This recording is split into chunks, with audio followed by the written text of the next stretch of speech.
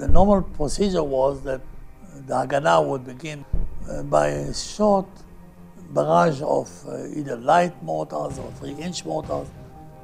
Most of these villages were within citrus orchards, so we could come closer by going between the trees of the orchards. As we deployed the width of the front with my platoon, say, in front of the houses, we gave a 1-minute coordinated shot of whatever weapons we had and stormed.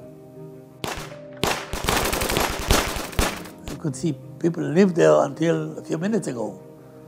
They ran into the orchards and hid there and waited to see what happens.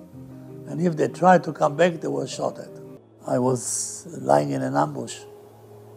These were Palestinians who came back to the fields to reap the harvest. And one of them was going in the front to make sure that the road is open. And I was lying across the road with a revolver in my hand.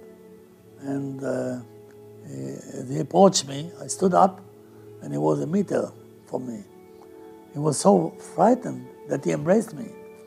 Then I became frightened. I didn't know what he has, a weapon, a revolver, a knife. So I shot at him. And that's a very strange experience. He fell to the ground from my hands. So I was killing a man point blank, just right there. I didn't blame myself. I didn't have any feeling of remorse because I had no chance. I had to do it. It was only natural that I should have reacted the way I reacted. So that's on the other hand. But I looked down on him and I said, poor fellow, you've got it.